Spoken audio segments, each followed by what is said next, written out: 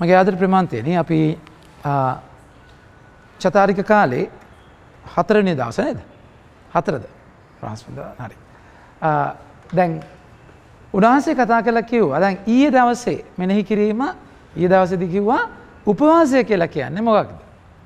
උපවාසය කියලා කියන්නේ පංගහක් වගේ නැමීගෙන මේ මාර ඒ කියන්නේ මාව ફોකස් වෙච්ච උපවාසය. තේරුණාද කියන එක? සමහර අය 40 දවසේ පටන් ගද්දිම බර කිරනවා. ඇයි? එක්වර ඉඳලා චතාරිකෙන් පස්සේ ඊතර වීමක් වෙනවා බරෙන්. සෑහෙන වේට් එක අඩු කරගන්න පුළුවන්. ඇඟ හැඩ කරගන්න පුළුවන්. එහෙම ඒක වෙනවා එක්ස්ට්‍රීම් එක එක. නමුත් තමුන්ව ફોකස් වෙච්ච චතාරිකයක්. එහෙම කියන්නේ තමුන්ව ඒ කියන්නේ උපවාසය මගේ දුක, මගේ වේදනාව. ඊට වඩා මනාලයව වෙන් කරන දවසක් එනවා. ඒ කියන්නේ මගේ මනාලයා කියද්දි ජේසුව ફોකස් වෙච්ච තැනක මේ උපවාසය. මම ආදර ප්‍රමාන්තේනි උපවාසයේ තුල අපි දකිනවා මහා බලයක්. ඒ කියන්නේ ජේසුව ફોකස් වෙච්ච උපවාසය තුල ජේසු නිසා මම දෙයක් අතාරිනවා කියන දේ තුල මහා බලයක් තියෙනවා. ඒ බලය කොහොමද කියලා කියනවා නම් ඒ බලය අපි දකිනවා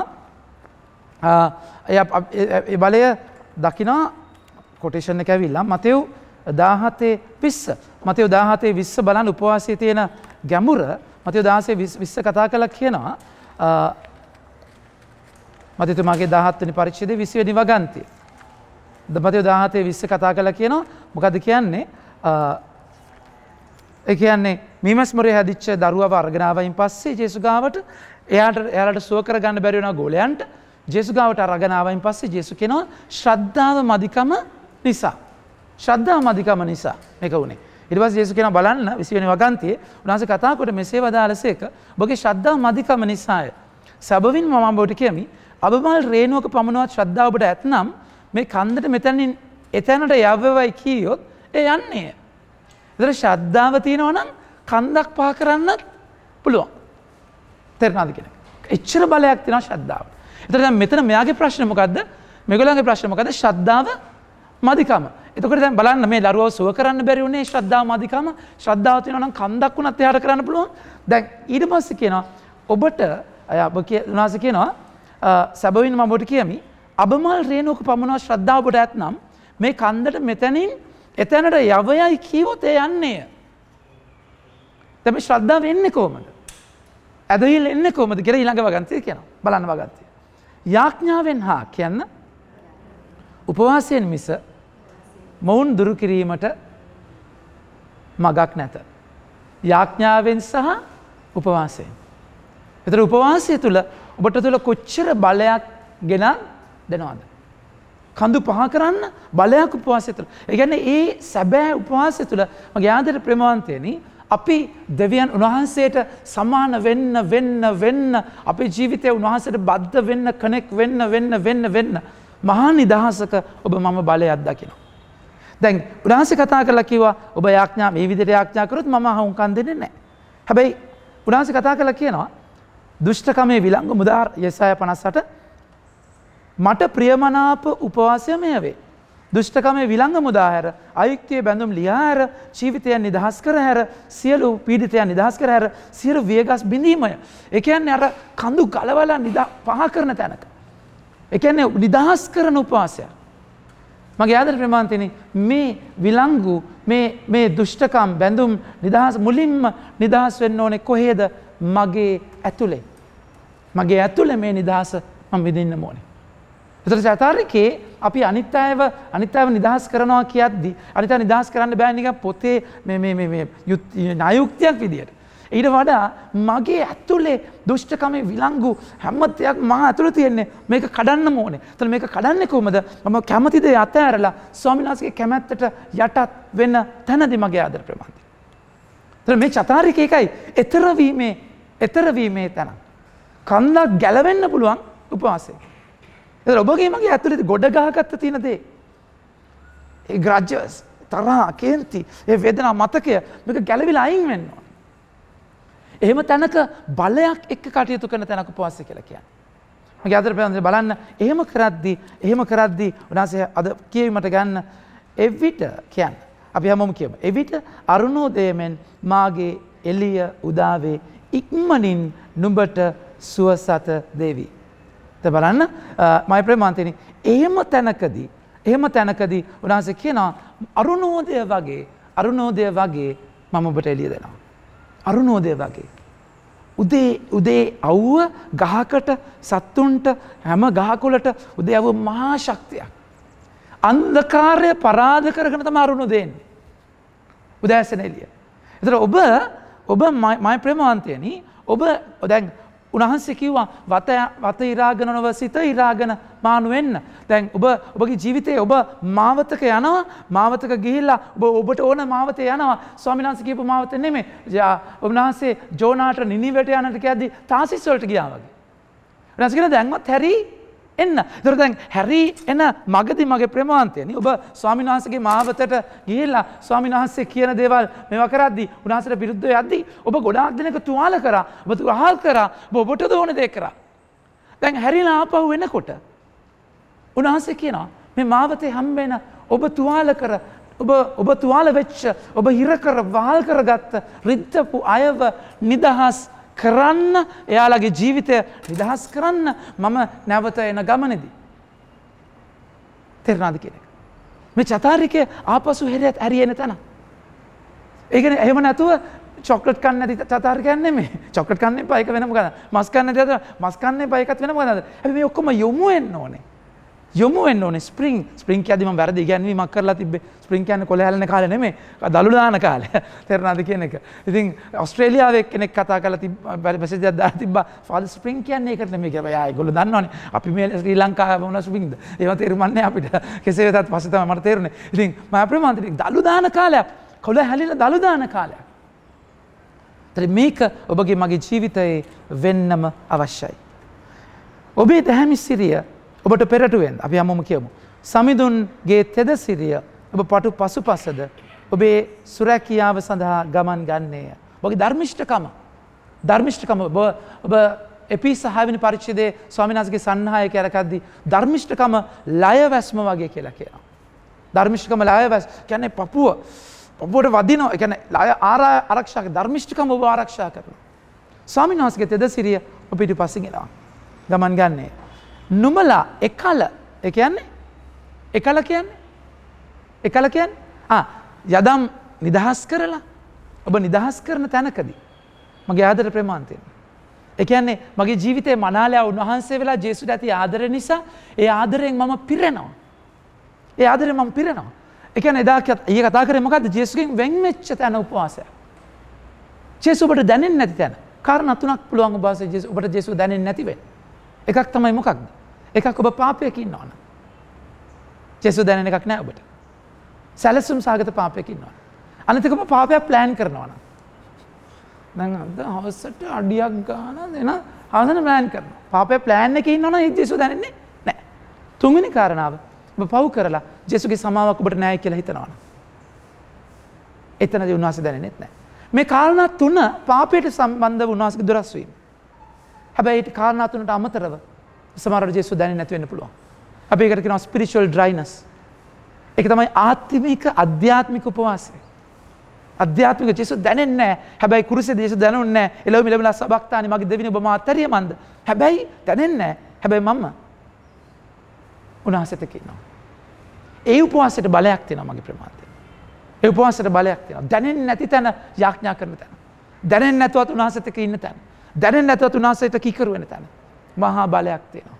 මගේ ආදර ප්‍රේමාන්තනේ ඒ තැනදී බලන්න ඒ තැනයි මේ බලය උපවාසයේ තියෙන බලය අපිට ගැඹුරින් මත් දකින්නේ. වචනේ කියවන්න එවිට එකල ඒ කියන්නේ අර බැඳුම් වල නිදහස් කරලා මං ජේසු වෙනුවෙන් ඉන්න තැන එකල නුඹලා හැමෝම කියමු. නුඹලා යාඥා කරන විට මම පිළිතුරු දෙන්නෙමි.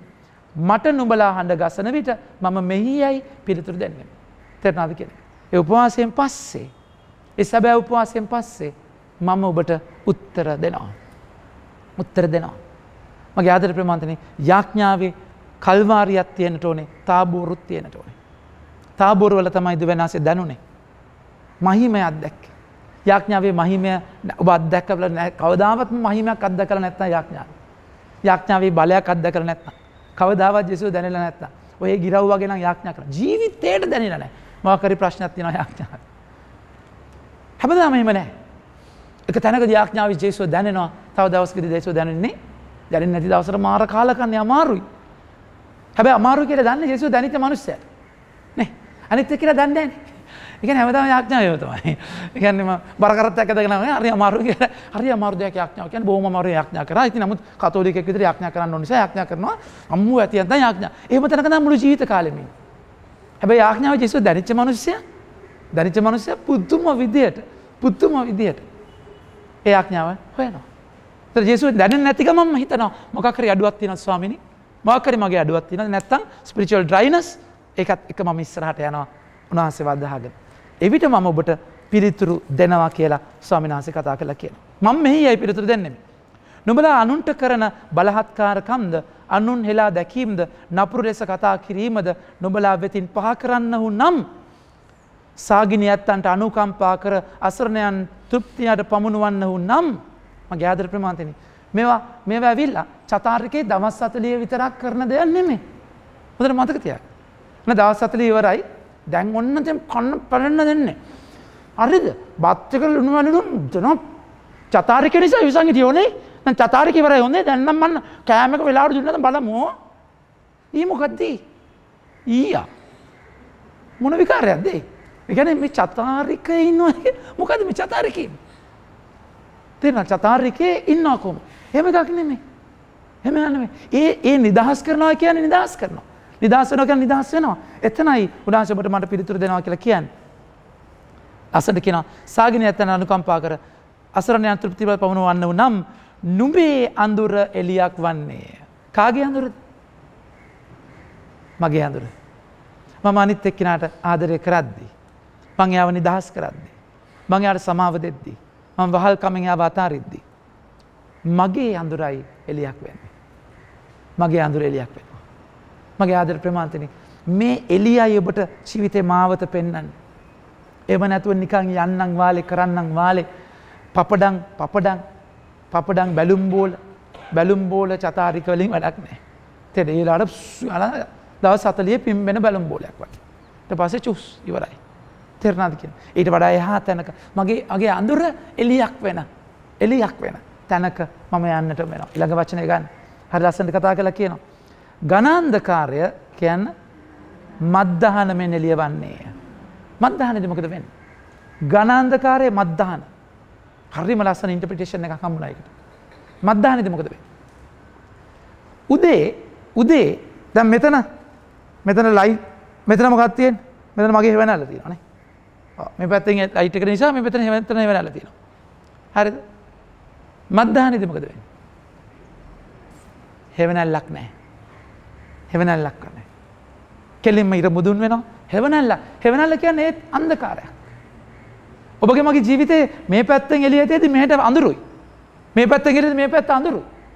හැබැයි මගේ ආදර ප්‍රේමාන්තන වාසිය කියනවා මද්දහන වගේ එළිය වෙනවා. ඒ කියන්නේ හෙවණැල්ලක අඳුරක්වත් නැහැ. පූර්ණ නිදහසකට ඔබ මම යනවා. ප්‍රශංසා වේවා. මම කීවෙනි වගන්ති වෙනකන්ද තියෙන්නේ?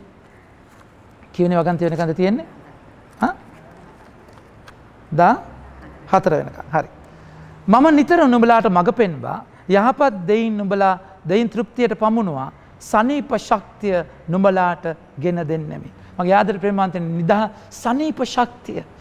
සනීප ශක්තිය කියලා කියද්දි මේ සමාව දෙනවායි කියන එකත් එක්ක නිදහසත් එක්ක මහා ගැඹුරු නිදහසක් ශාරීරික නිදහසක් තියෙනවා. මානසික නිදහසක් තියෙනවා. ડોક્ટર බැරන් හරි ලස්සනට යාගේ පොතේ කතා කරලා කියනවා 61ක් කැන්සර් පේෂන්ට්ස් ලාගේ 61ක් කැන්සර් පේෂන්ට්ස් ලාගේ හේතුව සමාව නොදෙන කම. මයිකල් බැරන් මට මතක හැටියට නම් බැරන් හරි මයිකල් බැරන් මට මතක හැටියට සමාව නොදෙන කම. සමාව 61ක් කැන්සර් වලට හේතුව සමාව දෙන්නේ නැති කම. මගේ ආදර ප්‍රේමාන්තයනි මේ නිදහස් කරන තැනදී ඒ කියන්නේ මම එක කරන්නේ යුතුයකමක්වත් බයක් හින්දා නෙමෙයි. මගේ මනාලයව මම හොයනකම් මම මනස් උපවාස කරනවා. මගේ මනාලයව හම්බුනන් පස්සේ ඒ ආදරේ දැනුණයින් පස්සේ මගේ ආදර ප්‍රේමාන්තයනි මේ මට රිද්දපු අය මම හිර කරගෙන ඉන්න අය මම අයි කෙනෙක්ව අල්ලගන්න. මට බයයි නැති වෙයි කියලා. තේරෙනවද කියන එක? ඇයි කෙනෙක් කලන්න එයා නැතුන මට මොකද වෙයි කියලා. අනිත් මට ෂුවර් නෑ එයා අතහැරියොත් මොනවා කරයිද කියලා. තේරෙනවද මේ ඔක්කොම පිටිපස්සේ තියෙන මහා ඉන්සෙකියුරිටි එකක්. බයක්. තේරෙනවද කියන්නේ? ඉතින් ඕනාමට වඩා කුරුල්ලෙක් අරගෙන මගේ කරගෙන බිරි කන්නකො බලන්න. මැරෙනවා. උඹ තියාගන්න බෑ. කියන ප්‍රොසෙස් කරගත්තේ ඔක වෙන්නේ. ගොඩන් ගොඩ බදාගත්තා වගේ තමයි. දොඩන් ගොඩ බදා ගන්න කියලා. අර ලස්සනට මෙහෙම හයිට මගේ දොඩන් අනේ අම්මා කියලා බදාගෙන එකක් වන්දන දරබඩ දාලා ඔක්කොම විකුණ ගන්නවා. තේරෙනවද කියන්නේ? මේ චතාරිකේ නිදහස් කරන කාලය. ඒ නිදහස් කරන්නේ මේ බයක් හින්දා ජේසු කෙවිතක් තියාගෙන තරපිය නැත්තම් හම්බ ගහනවා එහෙනම් පට්ට ගන්නවා. බල. එහෙම එකක් නෙමෙයි.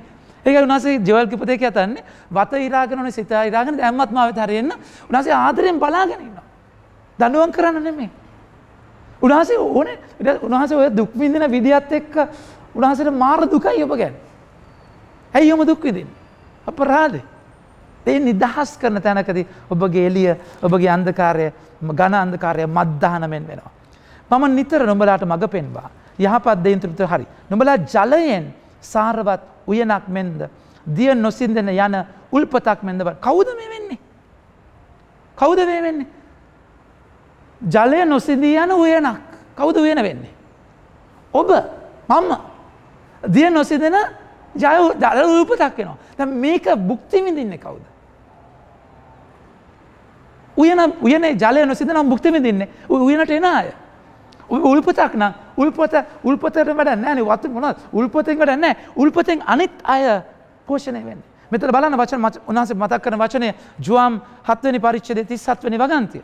බලන්න එතන හරිනම් හරියටම හරි බලමු උන්වහන්සේ මතක් කරන දේ අතුලාන්තයෙන් එන වචනේ බලන්න ජුවාම් 7:37 උන්වහන්සේ හරි ලස්සනට කතා කරලා කියන දෙයක් තියෙනවා ප්‍රේස් ද ලෝඩ් උන්වහන්සේ ප්‍රශංසාව හරිද උන්වහන්සේ කතා කරලා කියනවා මංගල්‍යයේ අවසානයේ මහා දවසේදී ජේසුස් වහන්සේ නැගිට හඬ නගා යමෙක් පිපාසයෙන් සිටිත් නම් ඔහු මා වෙතට පැමිණ පානය කෙරේවා. ඔබ පුද්ගලයව හිර කරගෙන යදම් දාගෙන හිර කරගෙන ඉන්න එපා. ඔබ නිදහස් කරන්න යා. මගෙන් පිරෙන්න. මනාලයාගෙන් පිරෙන්න.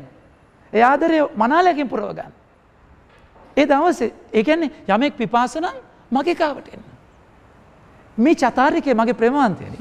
අගොස්තනි මුනිතුමා කියනවා my heart is restless until I rest in thee. ඔබ අමාසිතර ඉන්නකම් මගේ හදවත අසහනේ. මේක පුරවන්න වෙන කාටවත් බෑ. මේ ලෝකෙන හොඳම හස්බන්ඩ් නම් වුණත් හොඳම වයිෆ් නම් වුණත් ඔක පිරෙන්නේ නැහැ. තේරුණාද කියලා? හොඳම කෙනා බලන්නේ. ජේසුට අත තියන්න පුළුවන් තැන වෙන කාටවත් පුරවල බෑ. සමහරවිට ඔබ වතුර තිබාක ඉන්නේ නැද්දි? කොච්චර බීම බිව්වත් හරියන්නේ නැහැ නේ. වතුර මොනේ වෙලාවට. වතුර තිබා. ඉතින් ඔබ මේ ලෝකේ හොඳම ඩ්‍රින්ක් එක දුන්නත් වැඩක් නැහැ. වතුර ඕනේ. ඒක පුරවන්න වෙන කාටවත් බෑ. ඒක වුණාස් කියන්නේ මගෙන් පානය කරන්න. මගෙන් පානය කරන්න. ඊට පස්සේ වචනේ කියන බලන්න. ශුද්ධ ලෙවලේ තියා තිබෙන පරිදි මා කෙරෙහි අදහන්නා කියන්නේ.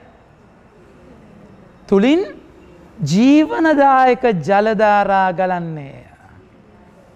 නැසර සූති බලන්න මේ කතා කරන දියවුල්පත ඔබට ඇති වෙන්නේ ඔබගේ පිපාසය. හරි අපි හැමෝටම පිපාසයක් තියෙනවා. අපි හැමෝටම හිස්තැනක් තියෙනවා. අපි හැමෝටම අවශ්‍යතාවයක් තියෙනවා. හැබැයි ජේසුගෙන් බොද්දී ජේසුගෙන් පිරෙද්දී මා තුල උල්පතක් ඇති වෙනවා.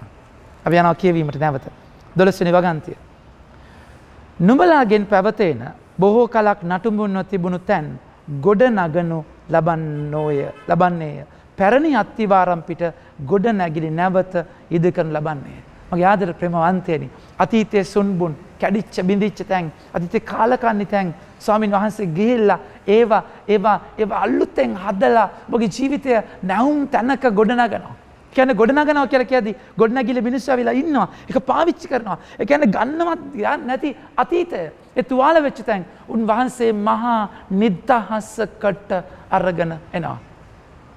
මම ආදර ප්‍රේමන්තිනේ මම 2002-3 වසරවල මම හිටියේ යාපනයේ. මම මුලින්ම හිටියේ සිල්ලාලේ කියලා ගමේ. බෝම්බ වැදිලා සමහරවිට ඒරියල් බෝමින් තිබුණා ඒ පැතිවල. ඒ බෝම්බ වැදිලා ගෙවල් කැඩිලා පල්ලියන්තන් බේරලා තිබුණා. ඒ තැන්වල මම ඉන්නේ නැද්දි. මම දැක්කේ ඒ කැඩිච්ච බිඳිච්ච ගොඩනැගිලි ගෙවල් අතෑරලා ගිහිල්ලා මිනිස්සු නැහැ. එහෙම තැනක මම යුද්ධ තාලයේ තමයි යාපනයේ හිටියේ. මම ඒ හැම දෙයක්ම දකිද්දි මම කිව්වේ මට මොකක්ද? broken man in a broken land. මම දැක්කේ මගේ ඇතුළ ඒ බිඩිනාගිරි දකිද්දි. හැමදාම රැට මම එළියට ගිහලා 12 විතර වෙනකන් එළියේ ජේසුත් එක්ක කතා කර කර ඉන්නවා. මම දකිනවා මේ ඉන්නේ මම. මේ තියෙන මගේ ඇතුළ. මම ගියේ එතනට කැඩිලා. මගේ ජීවිතේ වැටිලා කැඩිලා මම එතනට ගියේ හිතන්න. මම හැමතිස්සෙම කිව්වේ broken man in a broken land. මගේ ප්‍රමාන්තනේ අපේ ජීවිතේ මේ සුන්බුන් වෙච්ච තැන්, කඩපු, විනාශ වෙච්ච, තුවාල වෙච්ච තැන් ස්වාමීන් වහන්සේ අද බලගත් ලෙස ඔබව ගොඩනගනවා. ඔබ අනිත් අයව නිදහස් කරන තැනකදී උන්වහන්සේ ඔබගේ මනාලය වෙන තැනදී නැවත ඉදිකරනු ලබන්නේ කැඩුම් බිඳුම් සෑදූ වාස පිණිස නටඹුන් නැවත අලුත් වැඩියා කළ අය වශයෙන් නුඹලා හඳුන්වනු ලබන්නේය. අපි යනවා සුවිශේෂයට කොහොමද මේ සොහොනක් උන්වහන්සේ මේ සොහොනක් උන්වහන්සේ මහා අත්දැකීමකට අරගෙන යන්නේ. මහා අත්දැකීම දරුවෝ ප්‍රසූත කරන තැනටම තිඹිරි කියන එක. දරුවෝ ප්‍රසූත කරන තැනට මොකද්ද කියන්නේ?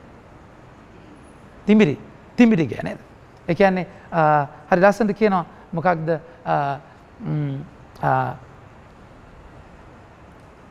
තිඹිරි ගයක් කියලා කියද්දි උපතක් වෙන තැනක්. ගල්ලෙන කියලා කියන්නේ මැරිච්ච අය දහන තැනක්. ඉතින් ඒ සොහොන්ගේ තිඹිරි ගයක් වෙන අත්දැකීම. සොහොන තිඹිරි ගයක්. සොහොන්ගේ තිඹිරි ගයක්. tomb transform into a womb. බලන්න මේ ජීවිත චරිතය අපි අද දකින චරිතයේ ඒ සොහොන්ගේ තිඹිරි ගයකට මාරු වෙන තැන. 27 වෙනි වගන්තිය ලුක් 5:27. ඉක්බිති උන්වහන්සේ නික්ම ගොස් ලෙවි නම් අය කැමියෙකු බදු පොලේ හිඳුණු දැක මානුව එන්නැයි ඔහුට වදාළසේක. බලන්න මේක කරන විදිය. බදු ගෙවන මිනිස්සයා අය කැමියා කොච්චර මිනිස්සුන්ව වහල් කරනවද? කොච්චර බලෙන් බඩු ගන්නවද? එම් සල්ලි හූරලා ගන්නවද? තේරුණාද කියලා. ඒගොල්ලෝ දන්නවා ගන්න විදිය. ඒගොල්ලෝ වංචා කරනවා රෝමේ ප්‍රතිශතයක් ප්‍රමාණයක් ගන්න කියලා කියද්දි මේ ඒගොල්ලෝ 10%ක් 5%ක් රෝමෙට දෙන්න ඕන නම් 10% කියලා මිනිස්සුන්ට කියලා ඊටු එක යටිමඩි ගහ ගන්නවා. කොච්චර මේ ඔක්කොම වලින් කියන්නේ මොකක්ද? එයා කොච්චර අනාරක්ෂිතයිද? කොච්චර අනාරක්ෂිතයිද? එහෙම කරගන්නේ ඇයි? ඇයි හොරෙන් ගන්න? ඇයි හොරෙන් ගන්න? හම් වෙන පඩිය මදි කියලා හිතන නිසා. ප්‍රශ්න ගොඩක් තියෙනවා විසඳ ගන්න. ඒවා විසඳ ගන්න වෙන විදියක් නැහැ. මම ඒක විසඳ ගන්න වෙනවා. තේරුණාද කියන්නේ? ඉතින් මේ අය කැමියා වෙයිලා මිනිස්සු සමාජයම කොන් කරන පාරේ අදිත් කෙල ගහන අසික්කිත පුද්ගලයෙක් විතර ගණන් ගත්තා. ඒගොල්ලන් ධර්මශාලාවට එන්න විදියක් අයිතියක් නැහැ. දේවමාලිගාවට යන්න බෑ පව්කාරයෝ. ඒ කියන්නේ රෝමයට මෙහෙම කරනවා කියලා කියන්නේ. දැන් මේ ඇතුළ සොහොන් ගයක්. ඒ කියන්නේ කාලකන්ණි වෙච්ච තැන. ඒ වහල් වෙච්ච අර ජේසුස් කතා කරන වහල් වෙච්ච අන්ධකාරයක්. ඒ කියන්නේ හුඹහක් වගේ ඇතුළ හිස් කාලකන්ණි තැන. මේ චතාරිකේ ඔබගේ සොහොන අඳුර ගන්න.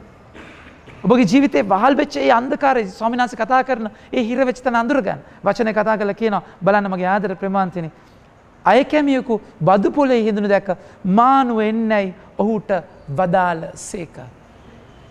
වෙනස් වෙන්නද කිව්වේ එන්න කියලාද කිව්වේ? ඔක තමයි අපේ ප්‍රශ්නේ. අපි දාගෙන වෙනස් වෙන්න හදනවා ජේසුස් ගාවට යන්නේ නැතිව. වචනය අහන්නේ නැතුව අපි වෙනස් වෙලා තේරුමක් නැහැ. වචනය ඔබට ඇහෙන්න ඕනේ. නාසගේ වචනයත් එක්ක ඔබ ගනුදෙනු කරන්න ඕනේ. මගේ ආදර ප්‍රේමාන්තනේ මගේ ජීවිතේ මම දැකපු කන්වර්ෂන්ස් ප්‍රබල කන්වර්ෂන්ස් බරපතල ජීවිත වෙනස් වීම වලදී දේව වචනේ අනිවාර්ය සාධකයක්. දේව වචනේ අනිවාර්ය සාධකයක්. එයාලගේ ජීවිතේ ඊට පස්සේ දේව වචනයත් එක්ක ඉන්න පුරුදු වුණා. පුරුදු මත අරගන්න එක පුරුදු එහෙම තියෙද්දි ඒගොල්ලෝ දේව වචනට ගියා. දේව වචනට යද්දි පුරුද්ද වෙනස් වෙන එක වෙනවා. මේකේ මහා බලයක් අපිට හම්බ වෙනවා. මහා බලයක්. ජේසුස් කියනවා එන්න කියලා. ඒ හැම කුපාඩිකම් ජරා අසමජ්ජාති සියලුම දේවල් එක්ක ලෙවිට කියන මානු වෙන්න. ඒ මනාලයව ලෙවිට හම්බ වෙනවා. මනාලයව හම්බ වෙනවා. මගේ ආදර ප්‍රේමාන්තිනේ මනාලයව හම්බුනායින් පස්සේ ආදරේ පිරෙනවා. ඒ ආදරේ මහ එකයි ඊට පස්සේ යාගෙන් මොකද වෙන්නේ? බලන්න. දැන් අර ඔබ මගෙන් පානය කරද්දි මගෙන් පිපාස නම් හරි පිපාස වෙන්න හේතුව ටැප් එක කැඩිලා ටැංකියේ ඉඳලා ඉඩෝරයක් මොකක් හරි තමයි පිපාස වෙන්න හේතුව. මගේ ඇතුළ පිපාසයක් ඇති වෙන්න හේතුවක් තියෙනවා හරි. හැබැයි ජේසුස්ගෙන් බොන්න මොන පිපාසය වුණත් කමක්. ජේසුස් කොහොම පිපාස වුණත් කම නැහැ ජේසුස්ගෙන් බොන්න. ඒ දවසේදී මොකද වෙන්නේ? බදු මානු වෙන්නේ නැහැ උට වදාස් එක. ඔහු සියල්ල අත්හැර දමා නැගිට උන්වහන්සේ අනුව ගියේ. සියල්ල එක්කෙනෙහිම සියල්ල අත්හැර දමා. ඒ කියන්නේ පුරවගත්ත තේරනාද කියන එක අර පුංචි මේක අර දේ මේක මේ මොල්ලිය මේක අර ජුරි ඒ කියන්නේ අර ජුරි නිකන් අර දින නිකන් අහිංසක නිකන් ලාමක උත්තර ජීවිතේ කියන්නේ තේරනාද කියන එක ඉතින් හරි සන්තෝෂයි ඔය වලින් තමයි මේ ජුරි තියෙන පොඩි උත්තර වලින් අපි ජීවිතේ යන්තම් ගොඩ ගාගෙන ගැට ගාගෙන යනවා හැබැයි මේ පූර්ණ උත්තරය මානු වෙන්න කියද්දි ඒ මිනිස්සයා මේ අනේ හූනොයි කැරපොත්තොයි මකුළුවොයි පත්තෑයි උණහපුළුවොයි ඔක්කොම අතෑරලා තේරෙනවද මාදරයකින් උන්වහන්සේ ගාවට යනවා තේරෙනවද කියන්නේ අපි හැමදාම කැරපොත්ත හූනෝ උණහපුළුව ඔක්කොම පැත්තක තියලා 40 දවසේ විතරක් භාවනා කළා ආයි පෙට්ටි ඇරලා කැරපොත්ත හූනෝ තේරෙනවද ඒ කියන්නේ ඔය ඒ කියන්නේ එහෙම හැරිල්ලක් නැහැ ඒ කියන්නේ මේ චතාරික එකයි වත ඉරාගෙන මේ සිත ඉරාගෙන හැරෙන්න දැන්වත් හැරෙන්න මගේ ආදර ප්‍රමාන්තයනේ මේ මිනිස්සයා ඒ දේ අතහැරලා ගියායින් පස්සේ එයාගේ උත්තර අතහැරලා යනවා එයා ගන්න තීරණය එකයි හැබැයි ඒක ගන්න ජේසු මානු වෙන්න ජේසුගේ ආදරය ඒ මනාලයාගේ සෙනෙහස දකිද්දි තමයි ඒක කරන්න පුළුවන් වෙන්නේ සියල්ල අතහැර නැගිට උන්වහන්සේ යනවා ගියේ තේරෙනවද කියන එක උන්වහන්සේට කියන්න නැහැ ස්වාමීනි පොඩ්ඩක් ඉන්න වයිෆ්ගේ වයිෆ් පොඩ්ඩක් බලන්න ඕනේ ළමයින්ගේ ඉස්කෝලේ වැඩ ටික මම කරන්න මම මේ ටික ඔක්කොම FD එකකට දාලා accounts ටික හදලා ගානට settle කරලා බාසෙත් එක එන්න චුට්ටක් ඉන්න ජේසු ටක් ගාලා ඉන්න එන කිව්වනම් තාමත් ලෙවි එතන එහෙම කිව්වනම් තාමත් එතන උන්වහන්සේ කතා කරන මොහොත කයිරොස් උන්වහන්සේ කතා කරන මොහොතක් තියෙන අතාරින්න ඒ මොහොතේ කඩන්න තියෙන දේ කඩන්න ඕනේ කැඩුවේ නැත්තම් කරන්න බෑ මතක තියාගන්න ඔය යකා නිකන් ඉන්නවද ජේසු කතා කරලා වාගේලා ගෙදර ගිහලා ඔය සෙටල් කරලනකම් සෙටල් කරගමම ගෙදර යන ගමන් වයිෆ්ගේ ඔළුව කනවා යකා ගිහලා අන්න මිනිහා එනවා ඔක නතර කරා ළමයින්ට උණ හදනවා තමයින්ට උණ සංනිවාත හැදෙනවා ළමයින්ට වලිප්පු හැදෙනවා දැන් අර යන්න හදන්න පුතා වලිප්පු හැදිලා ඉතින් ඉස්පිරිතාලේ යනවා ඉස්පිරිතාලේ ගෙනල්ලා බිල ගෙවන්න බෑ මාර කේස් එක දැන් මෙතන ගියොත් මොකක් හරි ජල්තරයක් දාලා ඌ ඒක චොර කරනවා මතක තියාගන්න මේ මොහොත දැන් පාපොච්චාරණය කරනවා නම් දැන් ඒක කරන්න දැන් අතාරිනවා දැන් කරන්න තේරෙනවද කියන්නේ කඩන්න දෙනවා කඩන්න එක මේ මොහොත ඊට පස්සේ උනාට ඊට බලන්න ඊට බලන්න කවදාවත් පෝස්ට්පෝන් කරන්න එපා කවදාවත් කල් දාන්න එපා ඒක මේ මොහොත ඔබ කල් දාන්න ගම මම දන්නවා කොහොමද විදිය කල් දාපු ගම මුට මාර chance ඔය කල් කියන එක ඌ ගන්නවා කල් කරලම කල් කරලා පල් කරලම දානවා අයි ජීවිතේ ඔබ පිළිතුරු දෙන්නේ නැහැ වචන ගන්න පිළියෙල කළේ සමාවෙන් ලෙවිසිය නිවසෙහි උන්වහන්සේට මහා භෝජන සංග්‍රහයක් පිළියෙල කළේ මම හරි ආසයි මේ තැනට මහා භෝජන සංග්‍රහයක් කොහෙන්ද සල්ලි කාගේ සෙටි එකද අර බදු ගියපු නැති එකාගේ බලෙන් ගත්ත සෙටි එකේ තමයි ජේසුට කන්න දෙන්නේ ජේසු ඉඳලා වෙල්කම් ඩ්‍රින්ක් එක ඊට පස්සේ ඔක්කොම ස්නැක්ස් කෑම අසමජ්ජාති විදියට හම්බ කරපු සල්ලි. ජේසු කියනවා පුතා ඔයා මාත් එක්ක එන්න හැබැයි මම ඔයත් එක්ක එන්න වගේ ගෙදර පව්කාරකමේ ගයක්. හම්බ කරපු සල්ලි ඔක්කොම ජරා විදියට හම්බ කරලා තියෙනවා. ඒ වෙයි මම වතුර උගුරක්වත් බොන්නේ නැහැ. ඔය ජරා සල්ලි වලින් මට කිසිම දෙයක් මිනිස්සුන්ට පීඩා කරලා හම්බ කරත සල්ලි මට එපා. එහෙනම් ඒ ටික වෙන් කරන්න මොනින්? ඒ ටික වෙන් කරලා අර ටිකෙන් විතර මට දෙන්න. එහෙම නැහැ. ජේසු ඔබ බදාගන්නේ ඔබගේ ගඳත් එක්ක. ජේසු එකයි කියන්නේ බැටළුවා මම එඬේරා බැටළුවාගේ ගඳ උහුලන්න. ජේසු ඔබගේ ගඳ උහුලනවාමයි ප්‍රේමන්තේ. ජේසු ඇවිල්ලා ගඳ පැත්ත අයින් කරලා අනිත් පැත්ත විතරක් බදාගන්න ස්වාමීන් වහන්සේ කෙනෙක් නෙමෙයි. ඔබ ඒ විදියටම තුරු කරා. එතකොට තමයි ජේසුගේ සුවඳ දැනෙද්දී තමයි කියන්නේ අප්පා මේකනේ ගඳ. එතකොට තමයි ඔබගේ ගඳ නියම ගඳ තේරෙන්නේ එතකොට. ජේසුගේ සුවඳ දැනෙද්දී. නැත්නම් ඔබ හිතන්නේ ඕක තමයි සුවඳ කියලා. ඩියෝඩ්‍රන්ට් කියලා. අම්බ ගඳයි. ඒක තේරෙන්නේ නැහැ. ජේසුගේ සුවඳ දැනෙනකම්. සුවඳ දැනෙනවා. ඉතින් ඒක ජේසුගෙන් ඔබට දැනෙන්නම වෙනවා. මගේ ආදර ප්‍රමාණතනේ මහා භෝජන සංග්‍රහයක් ලෑස්ති කරනවා. හරිද? ලෙවිසියනසේ උන්වහන්සේට මහා භෝජන සංඝයා පිළිල කළේ අයකැමියන් හා වෙනත් අයගෙන් මහත් පිරිසක් ඔවුන් සමග කෑමට හිඳගත්තේය. ඒ කියන්නේ ඔක්කොම එයාගේ බජාර් එක, එයාගේ සෙට් එක, අය කැමියෝ පෙරනාද කියන එක ඔක්කොමලා ඇවිල්ලා මෙතන කෑම කනවා. සමහරලාට මට දැන් මතක් වෙනවා සකේවුසුත් එන්නේ නැති ප්‍රධාන අය කැමියෙක්. ගෙන කොටට කොටේ ඇවිල්ලා බලාගෙන ඉන්නේ නැති. අපිට ඉතින් මේ අපිත් එක්කත් කෑම කනවා. එයාට ආරංචි ආරංචි වෙනවනේ. තමයි ජේසුස් බලන්නද. එතනට එන්නේ නැතිව දැන් බලන්න ආස වෙන්නේ නැහැ නේ. ලකිනවනේ. කෙසේ වෙතත් ඔක්කොම ආය කැමි සෙට් එක එතනට එනවා. කැම දෙනවා. මගේ ආදරේ ප්‍රේමන්තනේ ජේසුව මුණ ගැහෙන තැනකට එයා අරගෙන යනවා. මොකද වෙන්නේ? එකල පරිසවර උන්ගේ විනයධාරීද උන්වහන්සේ ශ්‍රාවකයන් විරුද්ධව චෝදනා කරමින් ඔබ ආය කැමියන්ද පෞකාරයන් සම කන්නේ බොන්නේ මන්ද යසිය. ඒ කියන්නේ දැන් විනයධාරීන් පේන්නේ මොකද්ද? පරිසවර විනයධාරීයෝ ඒගොල්ලන්ගේ ඇතුළ නෙමෙයි දකින්නේ. අනිත් අයගේ එක. ඒ කියන්නේ මේක මාරාන්තික ප්‍රශ්නයක්. කෑම කන්න බෑ බොන්න බෑ. අය කැමියොත් ඒක මහා දඬුවමක්. ඒ කියන්නේ ඒක සාපයක්. තේරුණාද කියන්නේ? දැන් මේක කොහොමද එයාලට හිතා ගන්නවත් බෑ මොකක්ද මේ කරන්නේ කියලා. හිතා ගන්නවද ඇයි මෙහෙම කරන්නේ? මගේ ආදර ප්‍රමාන්තනේ. සමහරවිට ඔබට හිතන්න බෑ ජේසුස් කොහොමද ඔබට ආදරය කරන්නේ කියලා. මම මෙහෙම කරලා ජේසුස් මට ආදරෙයිද? ඇත්තට මට ආදරෙයිද? මෙච්චර කරලා ඒත් මම මෙහෙම ජරා වැඩක් කරලා දුන්නාස මට ආදරෙයිද? ඒක මට දැනිච්ච දයාබරම තැනකදී ලියුනේ වැටෙන්න ආදරය කරන්න. රිදෙන්න ආදරය දැනෙන්න. මට බැරි වන විට ආදරය හැෙන්න ජේසුස් ළඟ ඉන්න. වැටෙන්න ආදරය කරන්න. වැටිලා රිදිලා දරන්න බැරි ලෙස මා ඔබ පාවා දුන් වේලේ ඔබ මා දෙස බලලා රවලා ඊට පස්සේ උත්තාන වුණාම බලා ගන්නයි කියලා කිව්වා. ඒව තමයි අපි හිතන්නේ. එහෙම තමයි හිතාගෙන හිටියේ.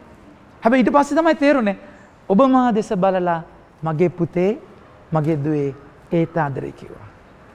ඒ ආදරය මම ප්‍රමන්තනේ ඔබට try කරලවත් පව් කරලා ඒ ආදරය අඩු කරන්න බෑ. තේරුණාද කියන්නේ? ඔබ try කරන්න. ඒක පව් එක පිට ඒක ඩබල් කරන්න, ඩබල් ප්‍රොමෝෂන් ගන්න පාපේ. ඒත් ඒ ආදරය අඩු කරන්න ඔබට බෑ. හැබැයි ජේසුස් ආදරය කියලා ඔබට ගැලවෙන්න පුළුවන්. ජේසුස් ආදරේ ජේසුස්ගේ ආදරය අයිති කරගත්තොත් විතර ඔබ ගැලවෙනවා. උන්වහන්සේගේ ආදරය හිරුවෙලිය වගේ අසමජ්ජාති පෞකාරයටත් පිරිසිදු ශුද්ධවන්තයට එකම ආදරේ. ආදරය ඔබ අයිති කරගත්ත ජුදාස්ට ආදරේ. ජොම්ටත් ආදරේ. හැබැයි ජුදාස් ගැලවුන්නේ නැහැ. තේරෙනවද? ජේසුස් ආදරේ හරි හොඳයි ජේසුස් ආදරේ. හරි හොඳයි. ජේසුස් ආදරේ ජේසුස් ආදරේ. තේරෙනවද කියලා? ජේසුස් ආදරේ ඔක්කොම ජේසුස්. ඒකෙන් ඔබව ගැලවෙන්නේ නැහැ. ඒ ආදරය ඔබ අයිති කරගන්න ඕනේ. ඒක ඔබගේ කරගන්න ඕනේ. ඒ ආදරය දැනෙනවා නම් ඔය එක පුංචි තැන්වල ඔබ හිර වෙන්නේ නැබ නිදහස් වෙනවාමයි මාගේ ප්‍රේමාත.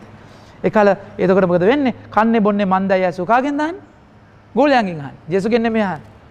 ජේසුස් වහන්සේ උන්ට පිළිතුරු දෙමින් රෝගීන්ට මිස නිරෝගීන්ට වේදාගෙන් වැඩක් නැත. මා ආවේ පවිතුන් මිස දමිතුන් මනස්ථාපනයට කැඳ වෙපිනිස නොවේ යයි වදාළසේක. මගේ ආදර ප්‍රේමාන්තනේ උන්වහන්සේ දිව්‍ය වෛද්‍යවරයාණෝ. දිව්‍ය වෛද්‍යවරයාණෝ. ඔබව රෝගී කරන්නේ 16 වෙනි බෙනඩික්ට් පාපා වහන්සේ කියනවා sin is the cause of sickness. පාපේ මුල පාසමාවෙන් රෝගයේ මුල පාපයයි. ඔබගේ ජීවිතයේ මේ පාපයත් එක්ක ඔබ ඉන්නකම් ඔබගේ මනස රෝගී වෙනවා. ඔබ අබ්බගාත වෙනවා. අතුලාන්ත අබ්බගාත ගතිවල ඔබ හිර වෙනවා. ඔබ ශරීරය රෝගී වෙනවා. මගේ ආදර ප්‍රේමාන්තනේ මේ ඔබ මේ චතාරික ගමනේ ඔබව නිදහස් කරන තැනකට යා යුතුම වෙනවා. ඒ නිදහස් කරන්නේ උන් වහන්සේමයි.